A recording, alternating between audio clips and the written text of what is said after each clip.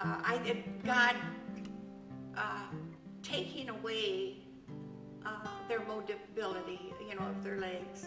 He just made them super. They they'll challenge anything. They'll do anything.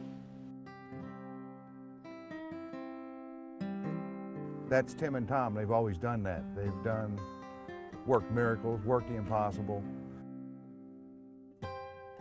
You know, they're all pretty creative, you know, when you stop and think about it. I mean, when you look at all of the ones in the family, they're all creative in some form.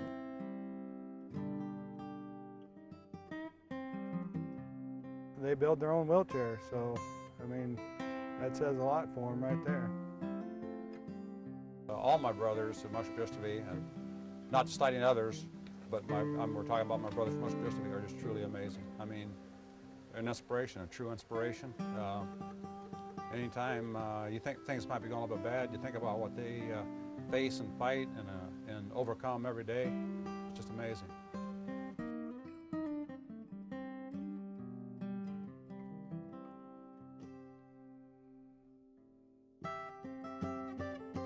I was born with my disability all my life, and that being of muscular dystrophy. You know, there are 40 neuromuscular diseases. I have spinal muscular atrophy, which I guess for someone to understand that's never been around somebody with a neuromuscular disease, I guess for me to put it in the easiest terms possible is, it's much like, you know, you're born normal, with everything functioning as normal as what normal gets, and there's really no telltale signs that anything's wrong until after months into growth you realize that quite possibly you're not moving as agilely or as quick as kids around you, and then it becomes obviously pretty apparent to your parents after a while that something's most definitely wrong. Even though it has an exacting toll on what its purpose is, and that is basically to ruin the communication between the neurons and the muscle, and by doing so, I guess by the nature of muscular dystrophy, in that when you don't use something, it atrophies or it wastes away.